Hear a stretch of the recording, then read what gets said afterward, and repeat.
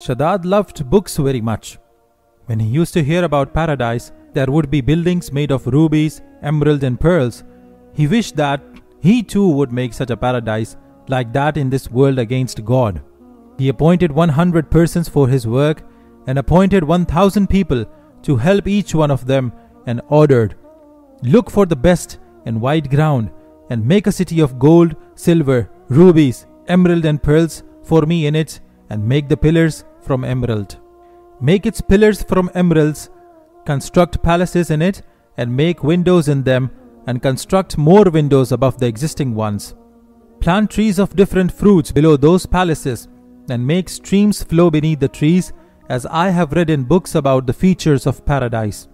I want to construct a city like that in this world."